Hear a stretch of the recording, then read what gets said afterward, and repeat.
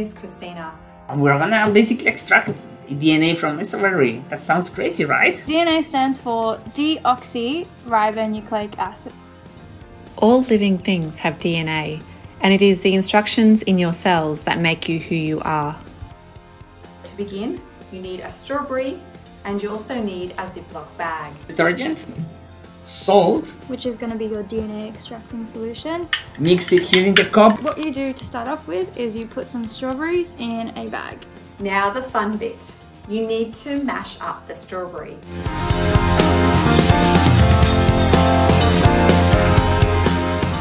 This is a lot of fun. Your next step is to add some DNA extracting solution to your mashed up strawberry. 1 and 2. So we should end up with this kind of like strange soup, right? This red strawberry soup. Nice and gooey. The next step is to put some gauze or cheesecloth over a plastic cup. We secure that with a rubber band. Nice and tight. There we go.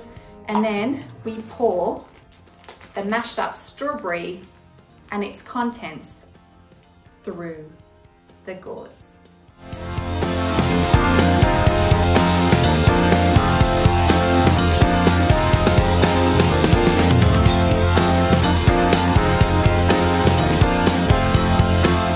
So we let that drain through. You can see. Ta-da! Inside this one. Yes. And now comes the magic. Strawberry mush smoothie DNA solution. And then we want 1 dropper full of this strawberry mixture. And let's see if we can get some DNA. So this is where you get your rubbing alcohol. Add it straight into the test tube. All right, so this is where we have to be a little bit careful. So make sure we don't mix those 2 layers.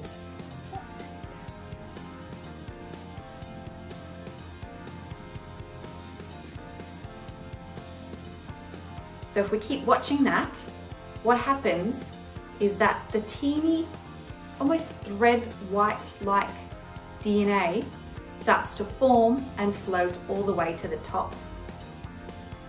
And it looks very slimy. It's amazing how we can really see the DNA.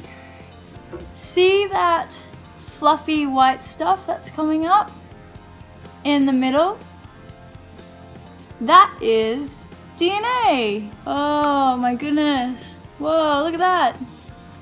That's all DNA, guys. This little... And that is how you extract strawberry DNA. I really enjoyed this experiment and I hope you guys enjoyed also doing it at home. And that's how you extract DNA from strawberries using common household items.